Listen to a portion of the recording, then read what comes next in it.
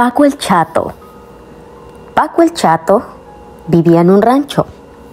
Al cumplir 6 años, Paco debía entrar a la escuela. Para eso su papá lo llevó a la ciudad donde vivía su abuelita.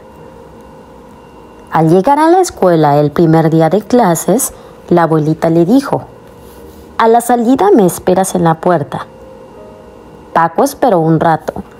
Después empezó a caminar y se perdió. Paco se asustó y empezó a llorar. Un policía le preguntó su nombre, su apellido y su dirección. Paco no sabía ni su apellido ni su dirección. El policía llevó a Paco a la estación de radio para que avisaran que ahí estaba. La abuelita de Paco oyó el aviso y fue a buscarlo. Paco se alegró y prometió aprender su nombre completo y su dirección. Saltan y saltan. Saltan y saltan y vuelven a saltar los 7 enanitos en el pajar. Saltan y vuelven a saltar, al bosque encantado quieren llegar. Uno se cansa y se queda atrasito, otro se enferma y se va despacito.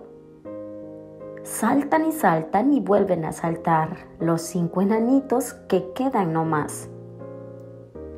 Otro se pierde por el camino y otro se sienta a comer pepino.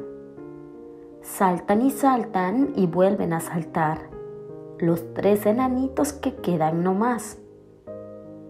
Otro se pasma y se queda dormido. Otro se tropieza y está mal herido. Saltan y vuelven a saltar.